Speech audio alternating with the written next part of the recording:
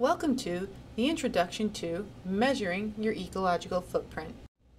Before we fully dive into the unit, we're going to start thinking about ecological footprints and why you should care about it. Everyone needs certain things to have a good life. We all need and want food, water, shelter, and fun. Our ecological footprint is the amount of the earth we use to get these things.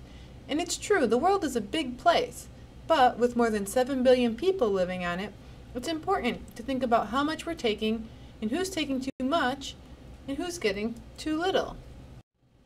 Through considering our ecological footprint, we can better understand how much of the world we're using and how much we're leaving to share with others.